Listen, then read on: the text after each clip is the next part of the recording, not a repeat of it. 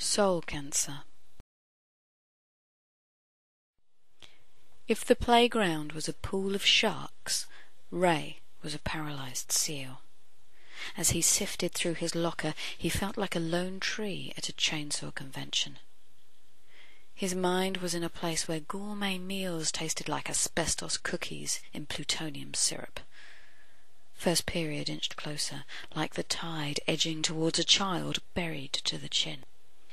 The class sniggered as Mr Sneddon quizzed Ray on quadratic trinomials. He stared at the blackboard in mute panic. In history he lay slumped over his desk, trapped in a more private hell.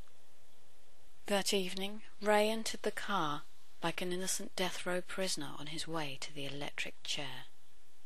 As the old Ford passed the school gates, he was still as nervous as conjoined twins ordered to cartwheel across a high wire. Normally, the busloads of girls would have been more exciting than a luxury cruise to Mars. A buxom cutie mistook Ray's tortured frown for contempt. From all attention, he was soon exempt. Battle of the Genders basketball began. Ray felt no more enlivened by the spectacle than if he'd been watching a crucifixion. At the barbecue, he looked on as dispassionately as a fish, as Zach Zorro Zimmerman strutted his way up the diving tower, amidst risque repartee from flame-haired floozies.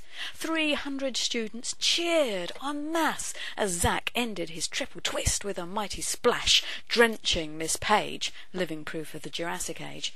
As she clenched the remnants of her teeth, she raged, "That'll cost you 10 pages on manners, Zimmerman."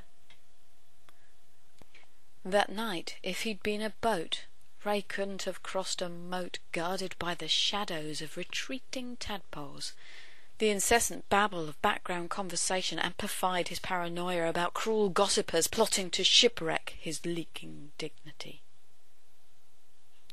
That gathering eased Ray's depression like treating sunburn with a Bunsen burner improves one's complexion.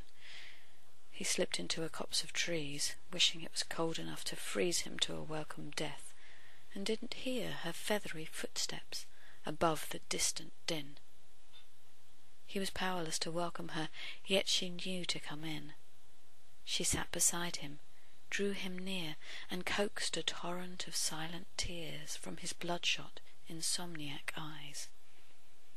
He lost all sense of time and place as she pressed his ear to her serenely beating heart.